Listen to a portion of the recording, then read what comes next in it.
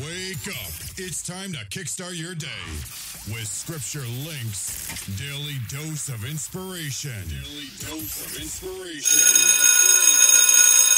Good morning and welcome to this brand new day. This is ScriptureLinks Daily Dose of Inspiration for Monday, May 6th, 2019. And as you wake up and you start this brand new day, thank God for this day and commit this day to Him. Use this day to bring glory and honor to our Lord.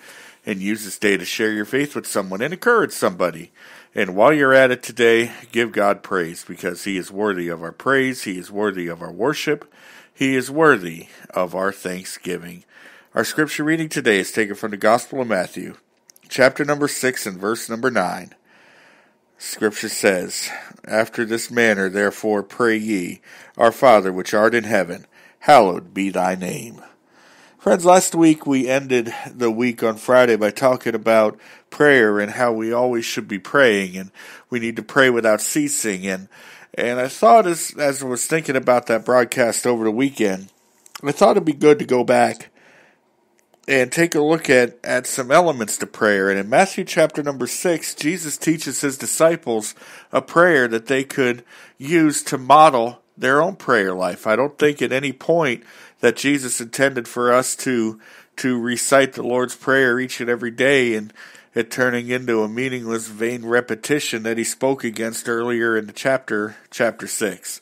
Instead, I believe He was giving us a model that's showing us elements that we need to include in our prayer, that we need to make sure is found in our prayers.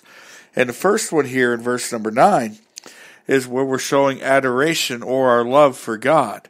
When he starts off his prayer saying, "Our Father which art in heaven," that would have been different than how Old Testament people would have prayed because they looked at God as the God of the universe. They didn't look at God as someone they were having a personal relationship with. But that's what we have through Jesus Christ. And therefore we can refer to God as our Father because of the sacrifice of Jesus. So, "Our Father which art in heaven, hallowed be thy name." Hallowed means it's a sense of holy awe. It's a sense of reverence that's put on His name. It's adoring Him for who He is. It's putting Him in the first place of our life. It's us recognizing who He is and holding Him in high regard and high esteem. Because we need to make sure above anything else that we put God first each and every day of our life. If we fail to do that, we're going to be robbing ourselves of blessings from God, and we're going to be robbing our relationship with God, and we're going to be robbing God the glory and the praise that He deserves.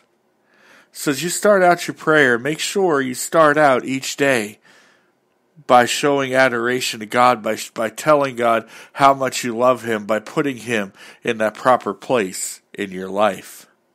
Does God hold that number one spot in your life? Think about that as you go through this day. And remember, get into God's Word and allow God's Word to get into you. Then share that Word with someone today. Have a blessed day.